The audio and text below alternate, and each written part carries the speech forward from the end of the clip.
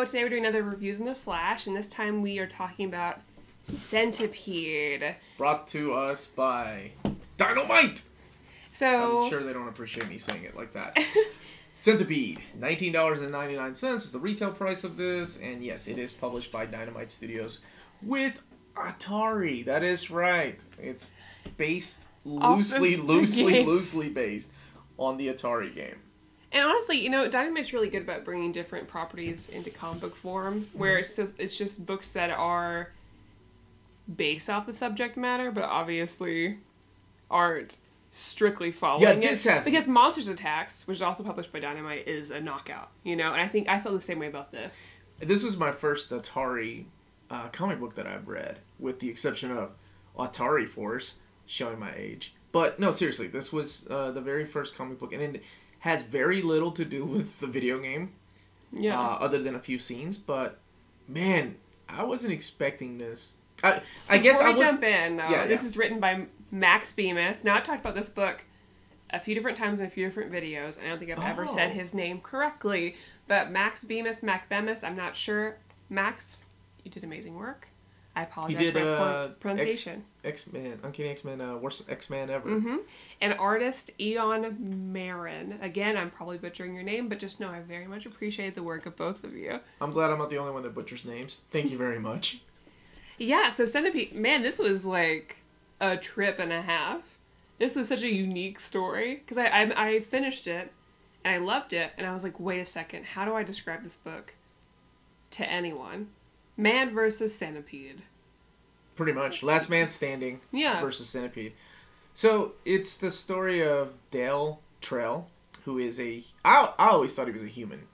I mean, I guess he could be a humanoid alien, but he's on a planet that is very similar to Earth. So it looks like Earth to us, you know? He collects... And he references pop culture, Earth pop culture too, like video games and things like that. That's why I thought he was in his world, you know, it looks kind of like Earth, but his society is a little bit different.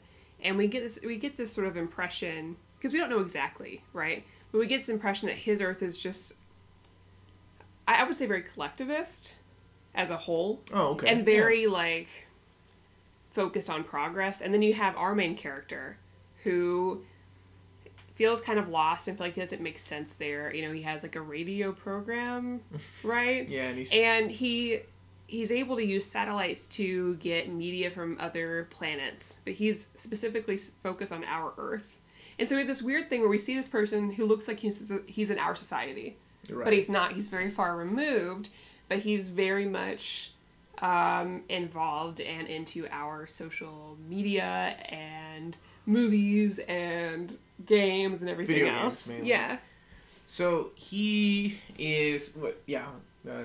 I guess the premise of the story is that this giant centipede comes and eats everyone in his little planet. He is stuck in a bunker for weeks, and this is what I really enjoyed right off the bat. So he's talking to somebody, right? Dell is, and it turns out that he's talking to the reader. He's talking to you. Because he's lost his mind, there's no one to talk to. And I thought that was such a unique way of getting dialogue in there. Because this really could have been nothing but thought bubbles of like, oh, I gotta get this damn thing, I gotta blow it up, this is what I'm gonna do. But no, instead he's telling you his plan.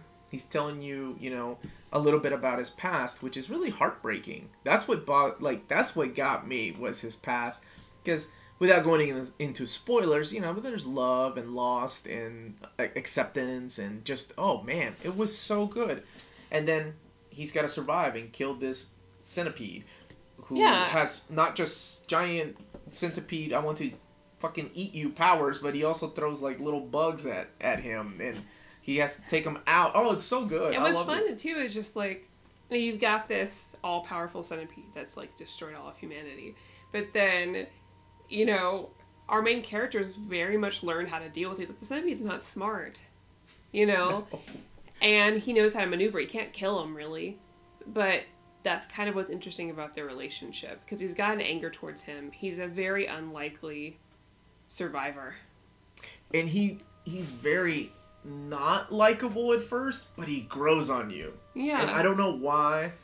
Because he's one of those people that just, I wouldn't want to hang around because he's such a negative Nancy, but he so grows on you. And then... And you really appreciate, like, at some point you kind of identify and appreciate both the man and the centipede. Which I think was the point, right? Yeah, because I care about both of them. Especially when you get to one issue, because you start not noticing what's real, what's not. Yeah. Like, you kind of...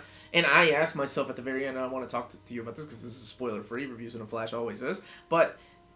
what happened at the end? Like, maybe I took it this way, maybe it means this. And so it's very weird. But his daydreams are amazing. At a certain point in this, you really don't know what's real or not. And even, towards the end when I finished it, I was like, well, I can kind of describe what happened.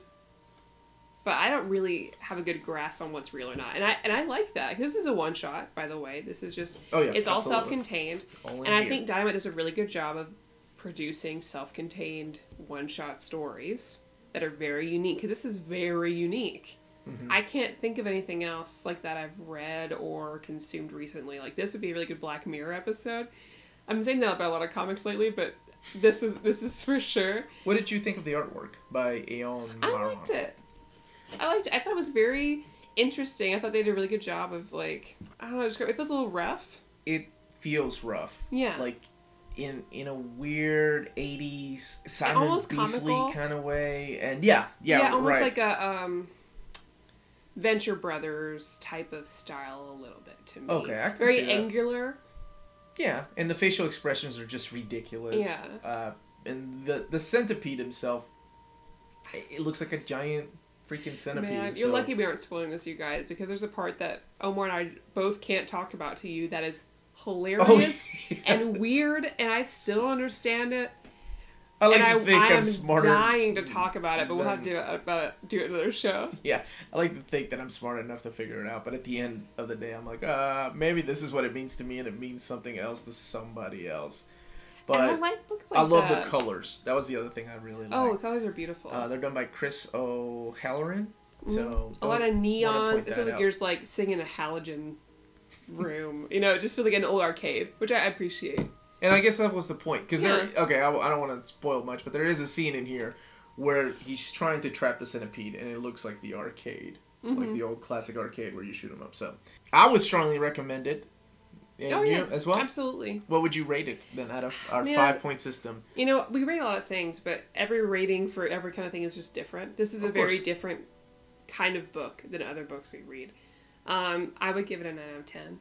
9 out of 10?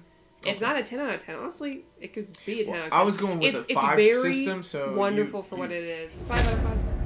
I'm just going to go... How did you go from 9 out of 10 to 5 out of 5? Because your math is off. Well, a 10 out of 10 is also a 5 out of 5. Yeah, I know how math works. So it's pretty close. So a 4.5 out of 5. I don't sound anything like that, but that's what I'm giving it. A 4.5 out of 5. It's really good. I just wish the art was a little tighter. It's fantastic. Like you said, it's rough around the edges. I like that. I wouldn't have it any other way. Okay, I can see that. And I think this is great for its genre. I think, this is the kind of thing I want to continue to see out of this genre of comic book. I just want Atari Force back. And that's going to be badass if they do it like this. I don't even know who owns the rights to that stuff anymore. So, 5 out of 5, 4.5 out of 5 from the Mighty Maddie and the Uncanny Omar. Is that it? Yeah. That's all I've got to say about it. Hit that like button. Subscribe. Thank you for watching. God and if you've read y'all. this, comment below and let us know if you like it. Oh, that's a good one, yeah. And, yeah, I hope that you stick in for future videos. If you have a recommendation for a book that's similar to this, let us know. I'd love to check it out. Yeah. And remember, if it's classy and cool, it must be near men.